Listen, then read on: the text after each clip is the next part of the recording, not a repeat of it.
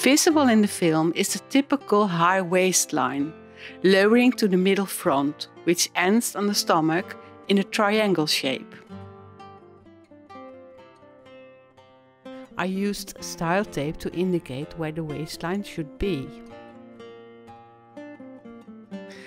After modeling the flaps on the mannequin, the mock-up was again laid flat on the table for truing, to make from dots dashed lines to mark the seams of the doublet. I did this before with the shoulder seam and the side seam. All the excess material was cut away, but I left enough material to make eventually alterations.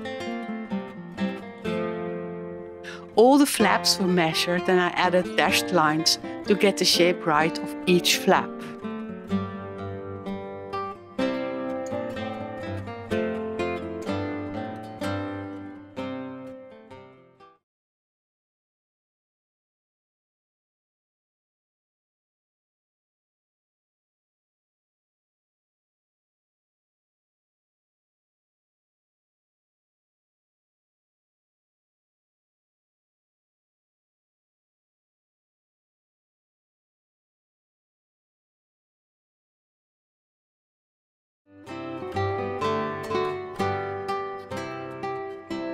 After this, I pinned them back on the bodice of the doublet.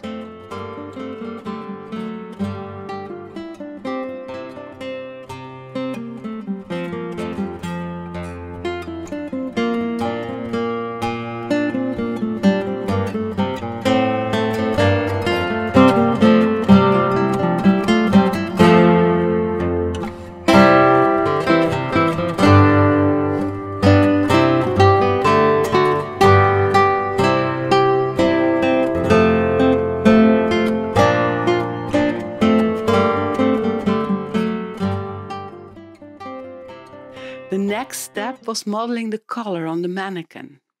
The cuts I make are necessary to get the form close fitted to the neck, as you can see in the film.